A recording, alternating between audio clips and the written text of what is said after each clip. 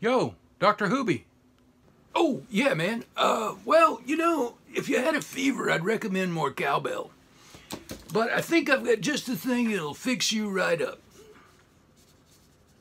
I want you to take 2 of these and call me on Tuesday morning, man. Hobbydude 007 channel? Is it safe, Doc? Of course it is, man. I'm on it right now. If you are allergic to Hobbydude 007 channel, suck it up and watch it anyway. Side effects of Hobbydude 007 channel may include buying 2 or more models instead of 1, lying to significant others about these purchases, swelling in the fingers from continued hitting the replay button on the remote while viewing Hobbydude 007 channel, feelings of euphoria without paint fumes, uncontrollable desire to glue one's fingers together while not at the workbench. Clinical trials have also found Hobbydude 007 channel to calm the savage beast and to promote world peace. Hobbydude 007 channel is a product of Hoobie Doobie Pharmaceuticals.